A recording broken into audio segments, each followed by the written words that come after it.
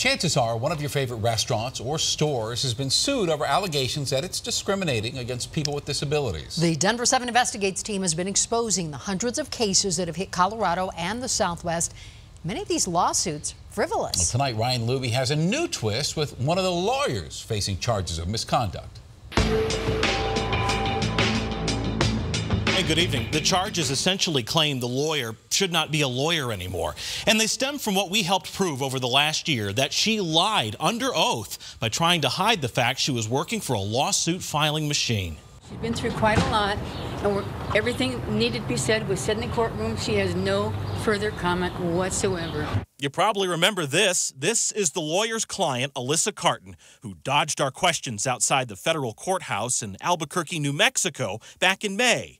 Carton's lawyer, Sharon Pomerantz, filed 99 disability lawsuits in that state on her behalf, all of which the court dismissed, called frivolous, and compared to a carnival shell game.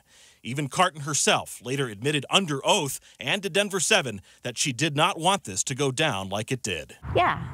Yeah, absolutely. I have some regrets. Carton and Pomerantz were working for a Phoenix-based group called Advocates for Individuals with Disabilities, also known as Litigation Management and Financial Services.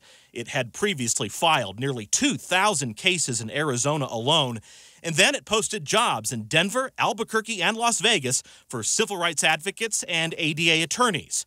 Through secret contracts, the group paid Carton $50 for each case filed, Pomerantz $100. I understand how people could be upset. Because of this, Pomerantz faces 7 counts of disciplinary action from the New Mexico Disciplinary Board.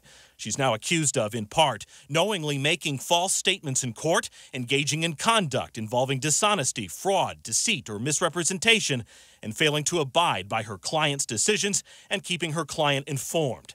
Instead of answering to those charges and others in front of the board, she opted to admit to them and resign instead. Now, you can read about the charges in detail on the denverchannel.com right now. Just because she's giving up her law license does not mean that she's getting out of this mess. The New Mexico Supreme Court still has to accept her resignation. Also, the federal court in New Mexico still has to figure out what to do about all of the attorney fees and court filing fees that piled up in those 99 cases. I'm Ryan Luby, Denver 7 Investigates. And listen, anytime you have a tip for our Denver 7 investigators, you can call our tip line at 303-832-TIPS. You can also send an email to newstips@kmgh.com, or you can just send us a message on Facebook or Twitter.